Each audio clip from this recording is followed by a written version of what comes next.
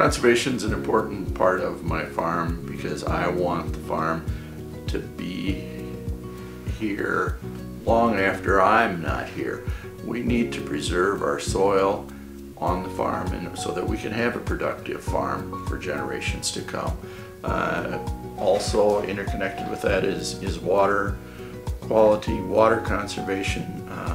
We're always striving to make sure that the water that leaves our farm is as pure as it can be. Here is my no-till soybean field. You can see the soybeans are growing right in the corn stalks left from last year's corn that was grown here. We do this to eliminate and control erosion. We eliminate the wind erosion with the residue that's here, and we do a pretty good job of controlling the water erosion. The residue that's left absorbs the rain when it falls and keeps it from moving off the landscape. We have several grassback terraces on the farm. They serve as erosion control structures, and a secondary benefit is that they're water retention structures.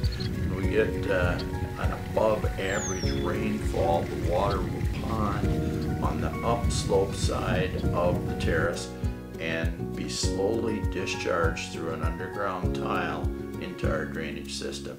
So we're trying to slow down the water as it moves through the watershed. We have a number of rows of trees in our fields on the farm. We call them field windbreaks, field shelter belts.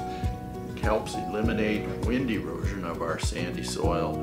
It also creates kind of a greenhouse effect in between the rows, and we see better crop growth between the rows of trees than we do out in the open field where the wind is blowing.